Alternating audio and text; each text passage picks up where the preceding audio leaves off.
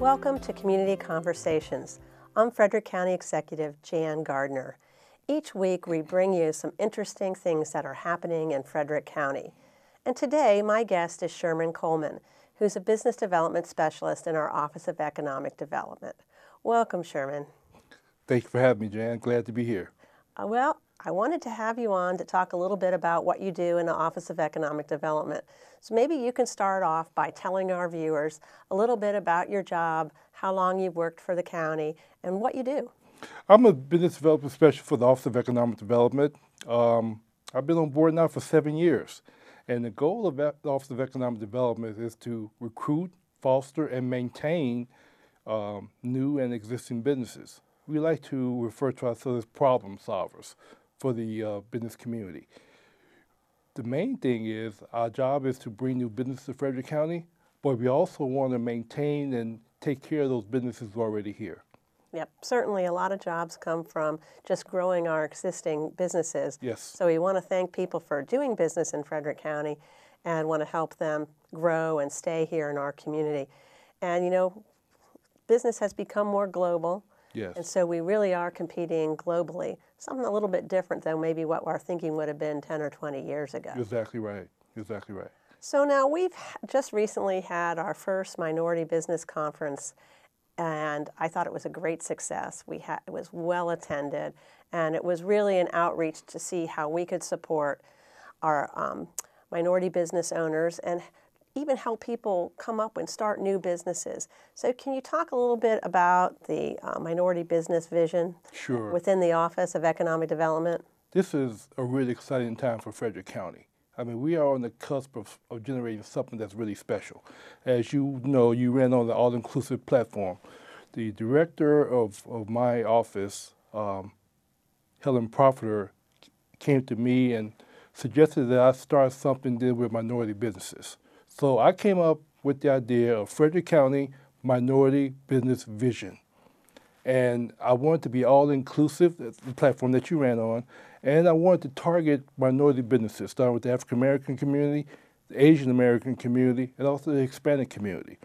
And the reason being is that segment of the population in the past, I felt they didn't have a seat at the table. So I wanted them to feel like they are a part of Frederick County, that they are a vibrant part of Frederick County. With that being said, the results and the enthusiasm was just off the charts. First of all, to me is if you have a business yourself, you have a vision for that business. That is really what your dream, what you're going to captivate. So the theme of the initiative is called Working the Dream. Working the Dream. What better way to kind of live out your dream to work something that you have a passion for, something that you love doing.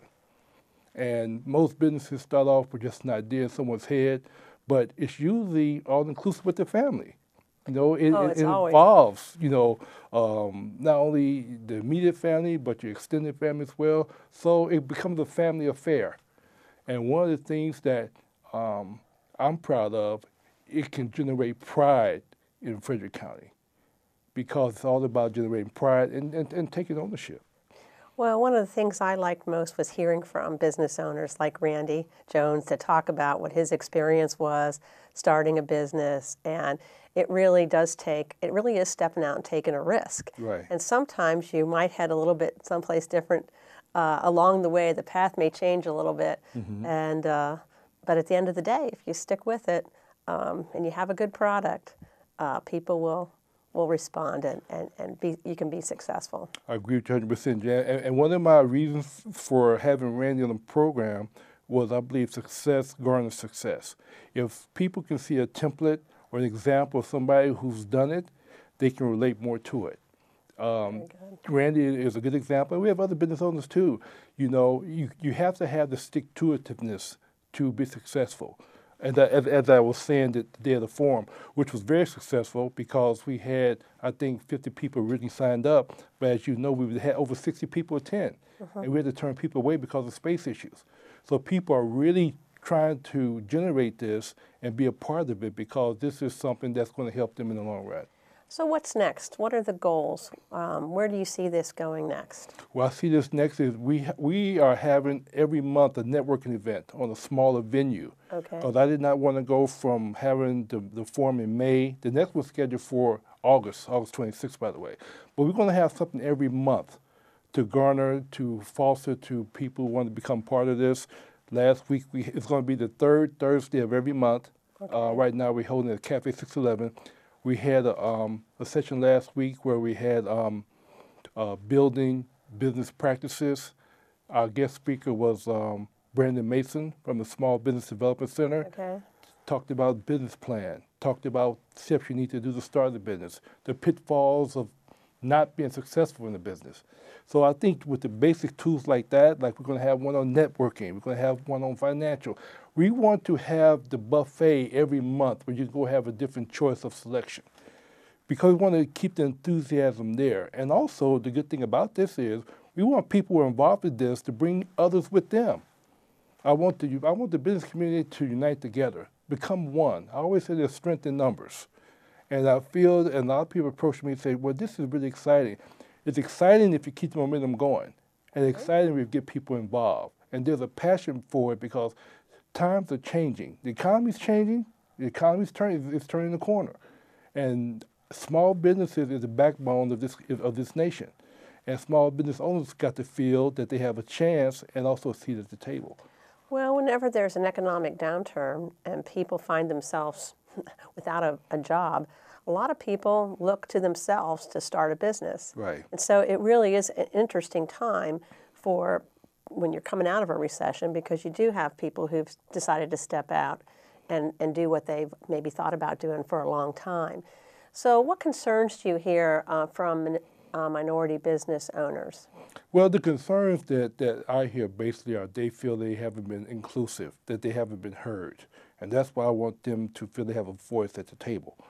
And part of having a voice at the table, I want Frederick County businesses to do business with Frederick County businesses. Right. Because we have everything located here in Frederick that we need.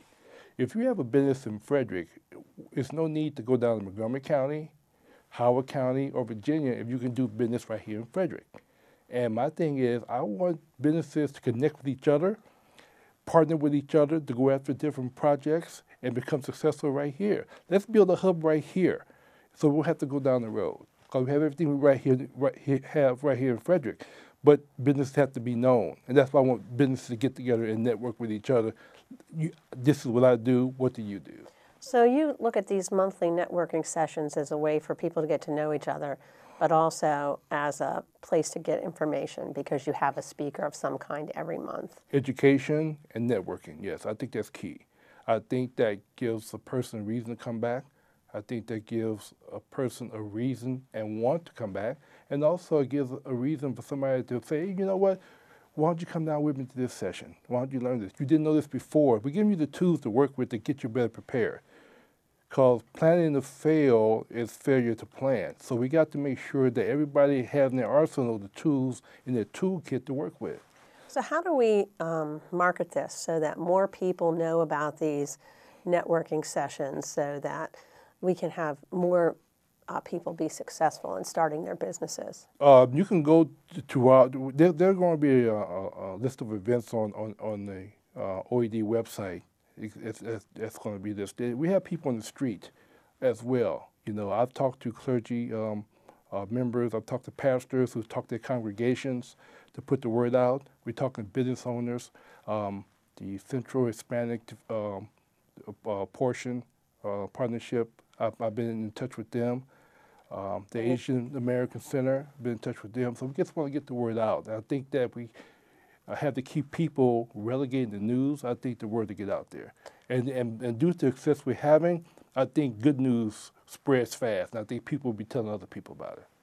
So if you help a business, if somebody comes to you with an idea, they want to start a business, they have a business plan, they need support maybe to connect them to financing options. But once that business starts up and moves towards success, how can we work with them to make sure they continue to be successful? I think it's providing them with the tools that they need to be successful. Also, letting them know that if there are pitfalls or if you have a problem, we're going to have other businesses in our network who can help you get through those trying times because they've been through it themselves. That's what I'm saying. I want testimonials to come from this where other businesses can say, well, why don't you try this versus this? Because we're all a family. So if you've already been through it, maybe I can help curtail you from going through some of the same issues that I did. And it's all about building a trust factor. Because if you build in that trust factor, people won't mind giving you the tools that they use to be successful. How about contract connections? A lot of people talk to me, and this is certainly an interest in the small business community. How can they do business with the county government, the school system, Fort Detrick? So how can we help these small businesses, as you said, be successful and do business right here and earn business right here in Frederick County? Well, it's funny you should mention that. The next forum I mentioned is going to be August 26th. And I've already been in touch. And one of the presenters at that event is going to be representatives from the Government Office of Minority Affairs. April Williams, who's the outreach manager there, has agreed to do a presentation, her and her staff, on how to secure government contracts. What do you need to do to get the credentials to do that? So these are the types of things we're going to be offering at these forums. And also we're going to have a financial institution at that same forum, because every business needs to know a banker. Every business needs to know a lawyer, an attorney. So these are the resources that we're going to provide so you can reach out and grab, come back and use. All right. So it's all about examples of success, putting together a business plan, connecting to resources people need, whether it's financial, legal, or otherwise, and then having a discussion about how people can connect within the community to do business with other businesses and with the government entities that are here. And the key I like to end with, Jan, it's about taking ownership. If you take ownership in something, you're going to have pride in that. And you should have pride in your own business. I mean, that's your life, that's your livelihood, that's your baby. It's about taking ownership.